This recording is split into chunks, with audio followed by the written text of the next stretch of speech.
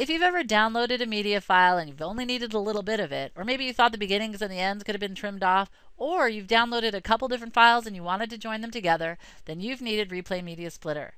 Replay Media Splitter is so simple to use, and it makes tidying up your downloaded files or joining them together a piece of cake. Let me show you what I mean. I have a bunch of tornado videos, and all I really want are the shots of the funnel clouds, and I want a good clean shot of each one. So I take the videos, I click input, I find the bit of the file that I'm really interested in, highlight it, oh that's a good one, and then click the thumbs up, click trim, it asks me to name it, save it, and I'm done. Couldn't have been simpler.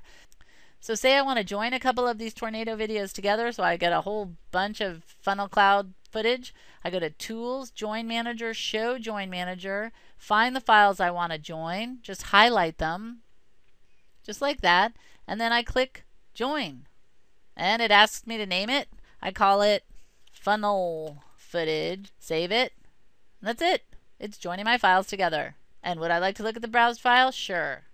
And there's my fabulous footage all put together for me. Have some fun giving it a try. This is a really fun program to play around with. I hope you enjoy checking it out.